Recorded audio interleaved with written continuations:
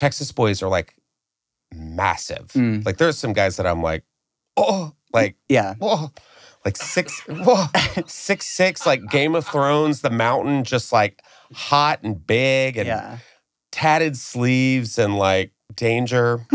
And right. And so I'm standing at the bar, and this big guy in front of me is sitting down. I mean, he had to have been, I'm 6'4". He was probably like 6'6", 6'7", like taller than me.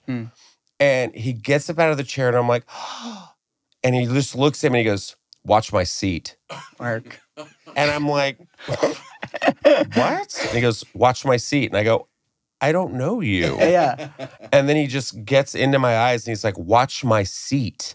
And I immediately became a 14th century fop. I was like, yes. Yes, darling, yes. The seat will be watched, my lord. It will ever be watched. Yes. It's all I can do, your grace. I will watch the seat. All eyes on the seat. It was so bizarre. But I was like, I don't want to say no. Because God knows what would have happened. Of course. During Pride Month? Page 6 would take that. Justin Martindale aggressively hate crimed in Austin bar for not watching a seat. I made it!